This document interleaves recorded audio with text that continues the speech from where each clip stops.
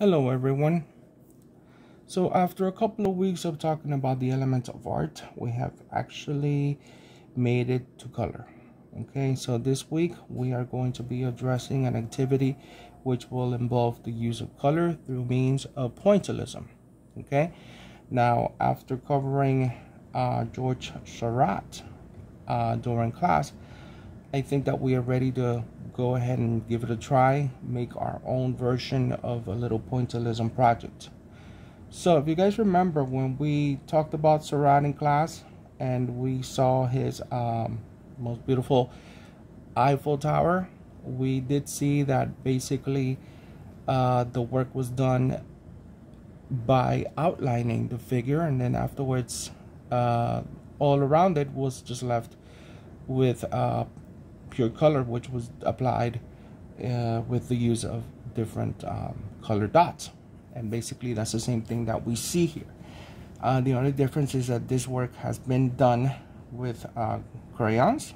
Okay, so this is the simplest form that you will be able to address this project. Okay, so basically here what we see is an outline, okay, which helps define the figure or the subject, whatever you want to make from it. Okay, it could be food, it could be fruits, it could be a fish, okay, a dinosaur, whatever you want to do with it.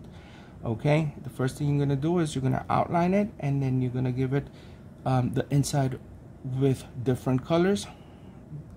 The outside of the figure, like I said, is just coming up with elements of color that work together and form a background. All right, so now if you say I want to use markers, I have a simple sample here of work that was done by using markers. If we notice here, we're only using basically three colors. We have the blue for the background, we have the green for the tree and the bushes on the bottom. We have black to help us define the figure or the shapes, and of course we have a little bit of red, which it's just an indication that the tree has flowers within it. Okay, again, the same concept. You're going to do first your outline, and then afterwards you're going to fill it in with dots of color. Now if you want to be more daring and you feel like using paint, you have paint at home, you could do exactly the same thing. The first thing you're going to do is, like I always say, you do the necklace with the dots. You're going to basically define your shapes, and then afterwards you're going to start filling in your shape with color. Now when you apply this with paint, you're going to need some cotton swabs. Okay, so basically what you do is just pick up some paint, and then you just do a couple, you come back, you reapply, and then you move on until the whole shape has been covered in. Now this is simple, and I also have other illustrations to show you. These are more advanced. Okay, I'm pretty sure that the older kids, the 4th and the 5th graders, can address it and make something that looks just like this. I do understand that maybe the 2nd and 3rd graders might feel a little shy about it, but if you want to go ahead and try something this daring, I would say go ahead for it, and I know that you will be able to do something like this. Okay, so here we're using different colors in the background. Nothing has been left white except for the shine within the water right here. Okay, so this is part of the design if you think about it. It's not that it was just left blank because the artist got tired and my hand hurts and he just stopped doing it. So also we see an integration here of different values of color. Okay, and here we see also a mixture, we could say, of browns and different greens, right? And I also have this example. Okay, this one shows the elaboration of a plant form or a flower, and it shows water. Okay, and the sky in the background. Okay, so basically this would also make reference to George Seurat's type of work, because remember, everything was a lot of the things that he did was from outdoors, nature, and of course here we see the water, the sky, and of course a plant. Okay, if you want to do something that looks like this, you notice how it starts off light. So I would start off first with the yellow, and afterwards move on with the orange, and then eventually just add on some of the red, specifically on the top, coming down all the way to until eventually you just break it up. Okay, and also this part right here, we notice this is it's showing us the shade on the water. Okay, so it's showing us different blues, and also the white acts as a color. And I have this last example, which shows us a floral interpretation of something that had been done in the style of pointillism. We do see some color integration here. Also here, you know, different colors of green, and of course there's 3 colors of blue here, integrating along with the white. Okay, now if you tell me, Mr. Z, I only have one blue. Okay, if you have a dark blue per se and you have white, you can always go ahead and use this one first, then afterwards bring it down to 50% by adding a little bit more white, and then that same white, if that same color, if you add more white to it once you're done using it, you will have 3 tones of the same color by only having one version of the color blue. Okay, so that is so that you can provide me with a diversity of color if you do have paint at home. Now you are going to make the decision on what you're going to be doing and how difficult you are going to make this work. Okay, so if you feel up to it and you feel daring to do something very intricate, I'd say go for it. The more difficult the challenge, the more we grow with time.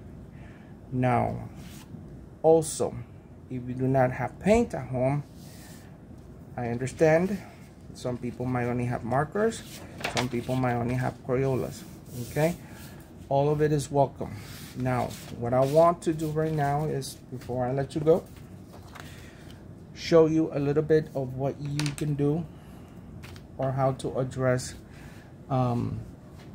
doing this task. So let's see, let's do some plant forms. Okay, and I'm going to start off with 3 leaves, right? And if you have a Crayola, first thing you're going to do is you're going to give me what I call the color necklace, which is basically an outline. If you notice, it's just dots, so it kind of looks like a pearl necklace. Okay, so there you go. You define the shape.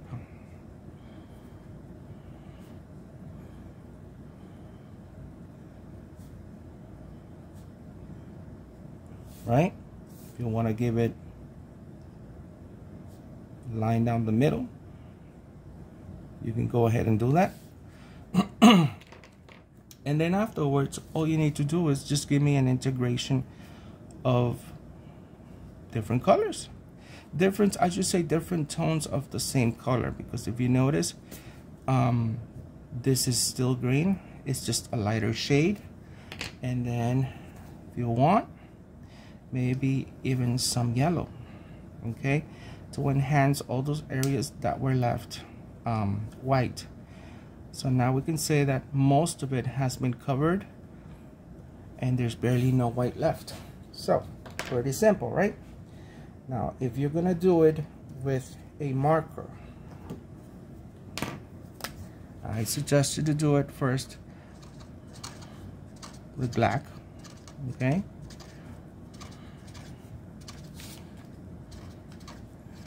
and again, you're gonna give me the necklace, which is basically just an outline that is going to help you keep your shape together. and then afterwards you're just going to integrate the color within the shape that you have just defined. All right, so there, pretty simple, right? If you wanted to add yellow per se, you can always do that, and you can use different size of dots as you've noticed that I was applying right here. Okay, so I have big ones and I have little ones. So there, that takes care of Crayolas, markers. So Crayolas are markers, you would say basically coloring pencils would be the same concept. Now, if you're going to be using paint, you're gonna need a cotton swab. Okay, this is what we use to clean our ears with, and basically what you do is you pour some paint. I always have a used plate, okay, so that I don't waste one every time that I paint. And what you're gonna do is, again, you're going to define your necklace.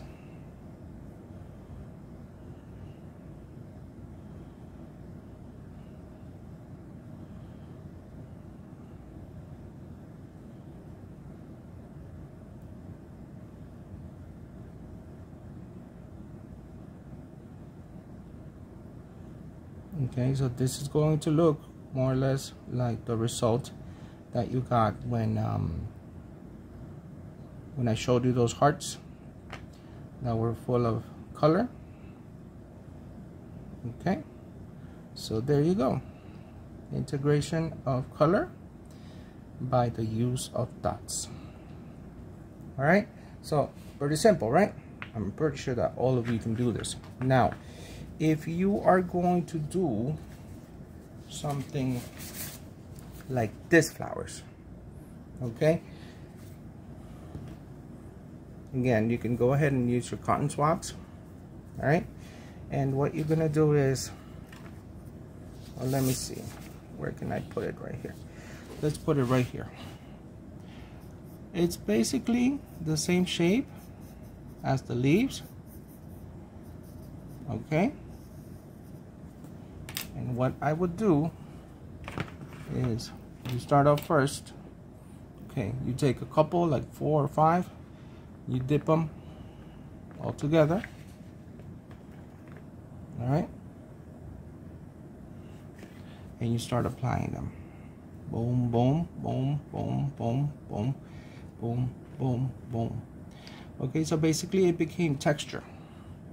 All right, now you're gonna go back, and if you notice, I have some white right next to that purple. I'm just gonna go and mix it in, right? And I come back, and there you have them, the beautiful little flowers.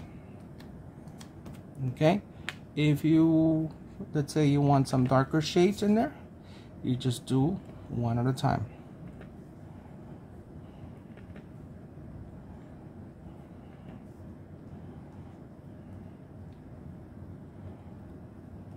And that's it. You know, then you go ahead and you put your stem.